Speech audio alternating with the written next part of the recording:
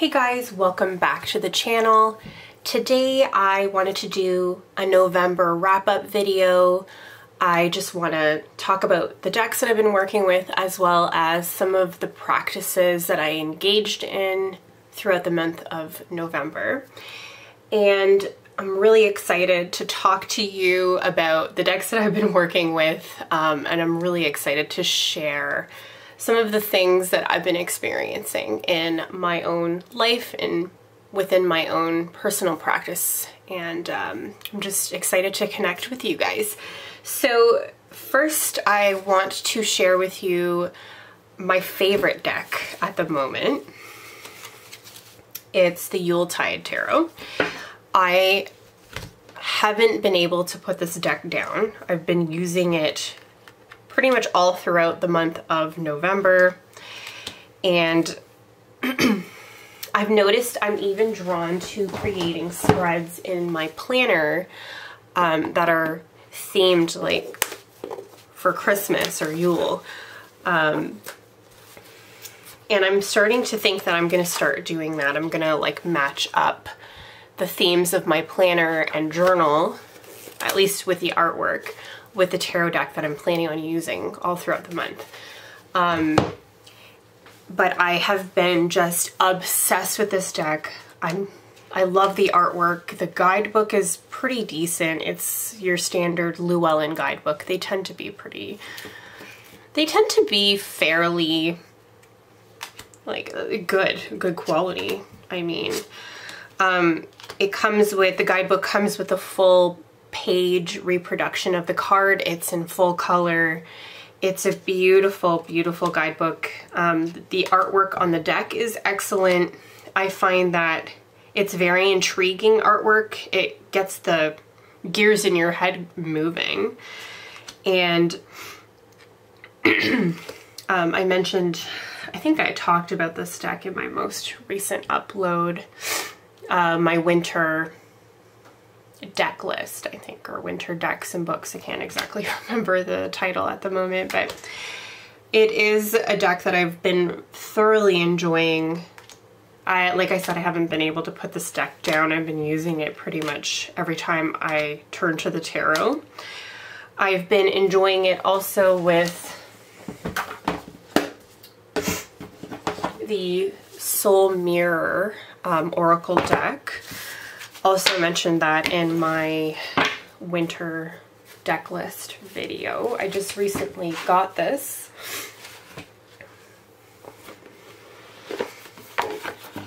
And I've been obsessed.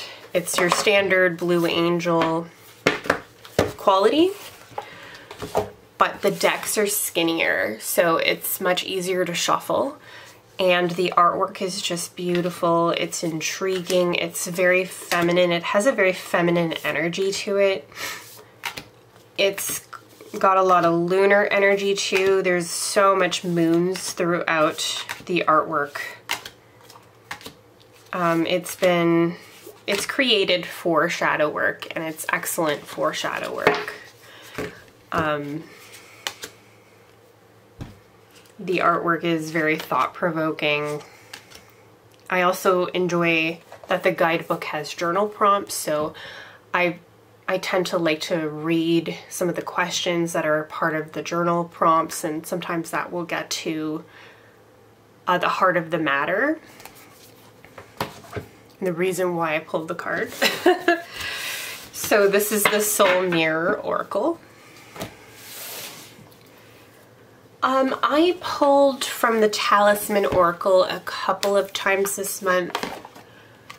It wasn't a great deal. I haven't really been feeling drawn to working with this deck. This is a very like Halloween Samhain deck to me.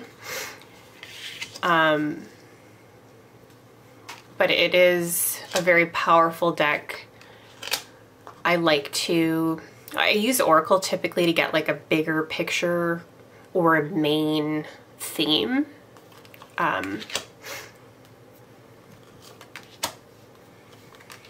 When I'm doing tarot readings. And I find that this deck is, it's pretty good at the job. It does tend to get the job done.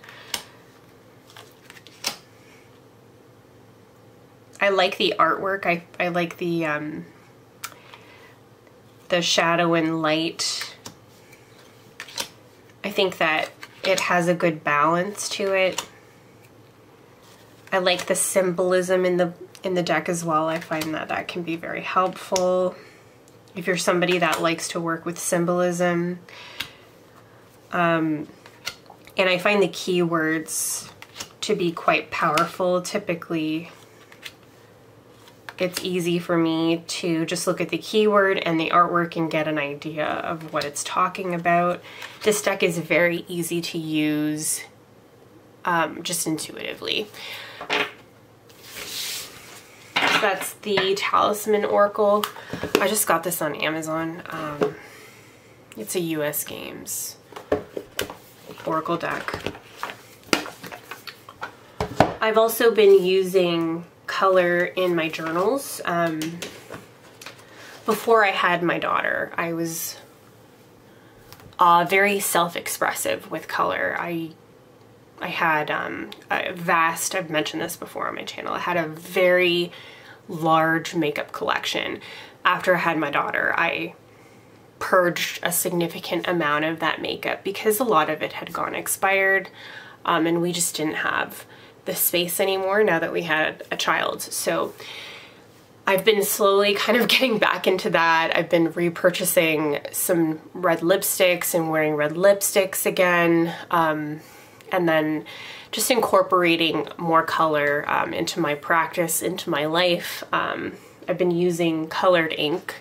I like the Papermate pens, and I had them in blue, so I picked up a whole pack of different colored ink. So I tend to like choose the color in the morning, and then I'll journal with that ink color, and then I'll try to find different ways of incorporating that color into my life, whether it's wardrobe, makeup, etc. And that's just to bring more energy to the day. Like if I've had a very stressful morning, I tend to go towards browns, greens, blues, purples, just particularly green. Like I've mentioned, green is a very grounding color to me. So I always tend to like, I'll wear a green sweater, or I'll journal in green ink, etc. So for me, it's just a way for me to balance myself out. I am a water sign. I can be really emotional sometimes, although I do have a Virgo moon, which I'm thankful for. I do find that it balances me out. And I just really enjoy green. I like the way it feels. I think like it really appeals to that Virgo moon that I have. Another thing that I've been doing is observing moon phases, and just feeling the energy that is associated with that particular moon phase. Even if I don't have the time to do card work or any other type of practice on a moon phase, I do like to at least take a look at the moon phase. And, you know, sometimes that's all I can do with my schedule. And I think that it's a nice way of sort of celebrating that moon phase or taking part in it, and experiencing the energy without doing something that might require a lot more time. The next two decks that I have here sort of fall or fit into the inner child work that I've been doing. My inner child work is focused on feeling empowered, because that is the topic or theme that my inner child really wants to, I guess, bring to my attention, but also integrate. And a lot of the decks that you'll see probably in the next upcoming months, while I'm doing this type of work with my inner child, are probably going to have similar themes. My childhood, I've already mentioned a little bit about this. It was particularly difficult. I have an abusive alcoholic father. So as a child, I was obsessed with witches, magical girls like Sailor Moon, and heroes, particularly X-Men, because the idea of having superpowers or having magical abilities was fascinating to me as a child because of the difficult childhood household that I was being raised in. So for me, a lot of the decks that I'm drawn to do this type of work with my inner child are focused on like those types of themes. You'll see like this is the mystical manga tarot. So it's the closest I can get to that magical girl genre that you can experience with anime. It's not quite Sailor Moon, but it's like the closest I can get at the moment. This is a Llewellyn deck, so they're known for their quality guidebooks. And I find that this deck is very easy to read. It's very straightforward. The artwork, I think, is pretty spot on to Rider-Waite-Smith artwork. Is it exactly the same? No, of course not. It's still within the anime. Like it looks very anime. I do find that it's quite magical. Like there's scenes that, you know, there's like moving water, fire and stuff. So I do find that it really fits the mystical manga theme. And like I said, it's an excellent deck that I've been enjoying working with my inner child and exploring a lot of thoughts and feelings regarding empowerment, feeling more empowered personally in my life, as well as just feeling more comfortable in my own skin. And just exploring those types of themes. So this is the Mystical Manga Tarot. The next tarot deck that I have here is the Green Witch Tarot. So again, kind of going with that theme. Here you have a green witch theme. Like I said, as a child, I was obsessed with witches. I've mentioned this a lot on my channel, that the idea of a witch just fascinated me as a child. And this deck, it feels very witchy. It has a lot of Celtic mythology, like all throughout the imagery. It was written by an actual practicing green witch. And also I think like there's a lot of nature with it being, you know, the Green Witch Tarot. There is a lot of nature presented throughout the imagery that I think also appeals to me. I love nature. One of the hugest, you know, things that I've introduced to my daughter since she was born. Once the weather allowed, we would go on daily, I call them adventures, but I would take her outside every single day. We would go to the local parks and just being out in nature and experiencing nature. My daughter is also an Earth Moon sign, so, you know, loves being outdoors. She's a Taurus moon, although she's an Aquarius. You know, I do see the Taurus moon. She loves being outside. She loves exploring nature. And I'm just happy that I have somebody else that I can experience that with. My Virgo moon is just so happy being out in nature. particularly my favorite time of the year is spring, and I love how everything's just so green and the colors come back, and the weather is typically fairly decent, at least around May. But it is something that I experience in this deck as well, is just the greenery. Although I think this isn't necessarily spring. I find like the color palette, it's better for this time of the year, around the fall. It's excellent for transitioning into winter, just because of the color palette. It's a lot of fall colors, the oranges and the yellows. It's just a beautiful deck, honestly. It does read slightly different than your traditional Rider-Waite-Smith. I do think that she switched around some cards, but it is a beautiful deck. So the last tarot deck that I have here is the Tarot of Vampires. So the Tarot of Vampires, if you're not new to tarot, I'm sure you know all about the Tarot of Vampires. The guidebook is considered probably one of the best guidebooks that you can get for tarot.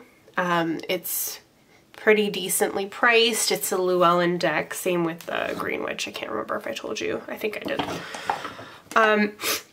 So easily accessible. Like I said, excellent guidebook. I think that this deck is excellent for doing that inner child work that I was talking to you about. It has like, it's excellent for that feeling empowered, particularly how I experience femme fatale energy and just tapping into my own inner femme fatale. Although I find like the art, the imagery, it goes really well with the Samhain or Halloween, with the fall. I'm not as drawn to it around this time of the year because we are starting to transition into winter weather. We're starting to get snow and ice. So I've been more drawn to the Yule Tarot, which I showed you at the very beginning of this video, but I still do enjoy talking about this deck. I think that it's worth talking about. And I'm sure I will continue to use this to work on more of that empowerment that I was talking to you about. Which I'm still planning on doing an inner child video. That's probably something that I'm going to go more deeper into within that video. So a Compendium of Witches. I recently purchased this to do a Hecate workshop on my channel, but I ended up getting really sick the week that I was going to do it. You know what? I still did the work, so I might end up doing the workshop sometime within the future when I have a bit more time. But I just enjoyed the experience of this deck. Again, it's witch themed. Like I mentioned in my winter deck list video. There's familiars, and then there's specific like archetypes of witches. So this is very excellent for that type of path work within a witchcraft practice, even a pagan practice. I use this deck to do meditations. I would choose a figure. I chose from the figures in the cards, and then I did a meditation, and then I would pull cards as well, and then I would interpret the message. That's one way that I enjoy working with this deck. There's a lot of crone energy present throughout the deck. A lot of the figures are crones, which I think is so valuable. It's so hard to find decks with older women in it, honestly. I like seeing older women. And I think that Obviously there's maidens as well. Like I don't think that it's just crones. There's a good diversity in the figures. And like I said, there's familiars, and I think there's tools as well. Like there's a sickle here, so it's excellent for that type of path work, meditation, even archetypes. I could see you connecting with the figures as an archetype. So this is a compendium of witches. I'm still getting to know her. Like I said, I just purchased her maybe a couple of weeks ago, so still getting to know her. So I'm going to reserve really giving you a review until I get to know her a lot better than I currently do. I'm pretty much back to journaling every single day, for the most part. I hate the Blue Angel boxes, I have to admit.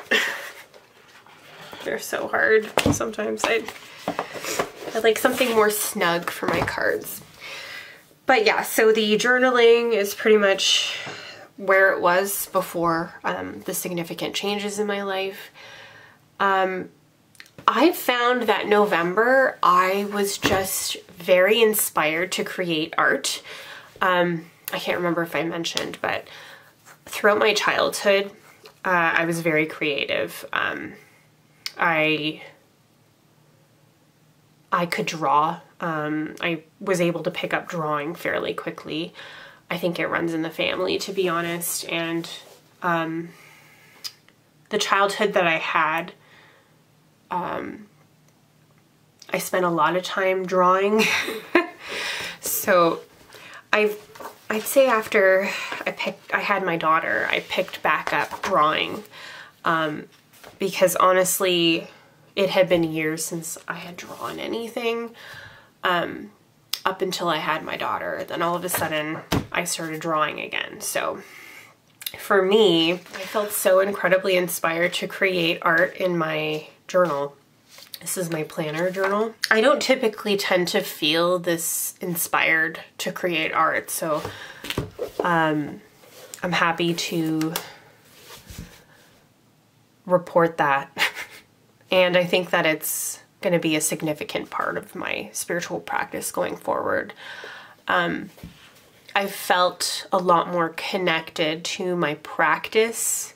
So I'm thinking for January, I'm obsessed with Alice in Wonderland. I don't even know why. And the tea party themes. So I'm thinking of doing that for January. I don't know.